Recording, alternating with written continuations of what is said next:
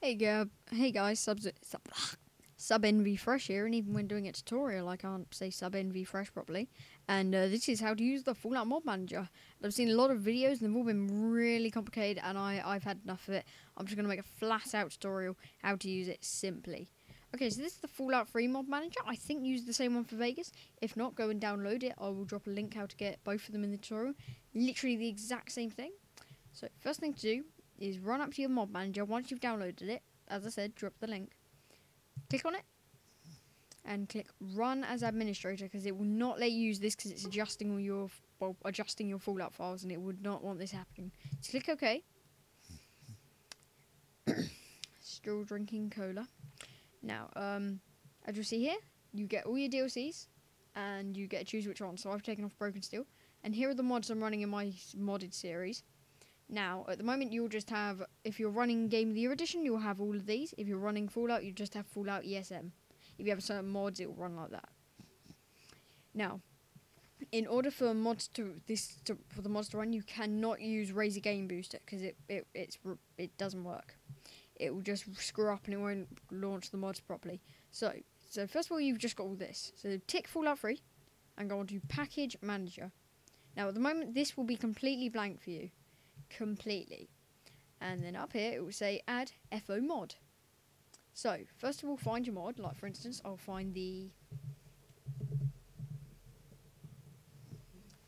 there's the TTC mod. So let's say you've got it up here. You then open up add FO mod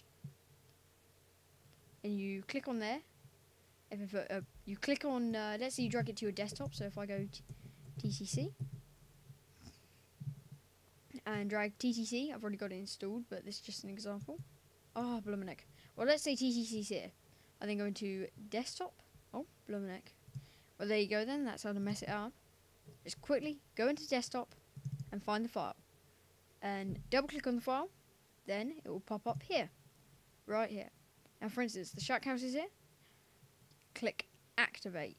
If you get a crash error or anything saying this may have damaged your computer, do not panic. It just sometimes happens. It may happen, it may not happen, just don't freak out about it. Okay, so once you've added your mod, close this once again. There's a load of file manager stuff. I'm not save game list, you can add it to certain saves, don't bother with that. And click launch Fallout.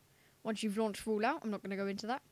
You will basically start and it will probably say some of your files have been adjusted, or if you remove mods it will say some files have been unadjusted.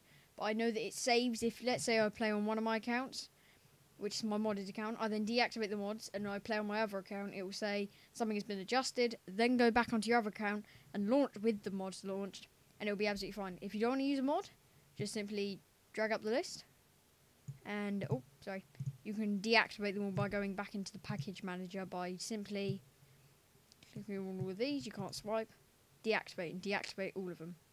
So it's as simple as that. So thank you for watching. Please give a subscribe if I helped. Give a like if I helped as well, so give me a like and a subscribe. It all helps my channel grow and I can make more tutorials. So, thank you for watching. I'm SubNVFresh, and you just learned how to use the FOMM, Fallout Mod Manager.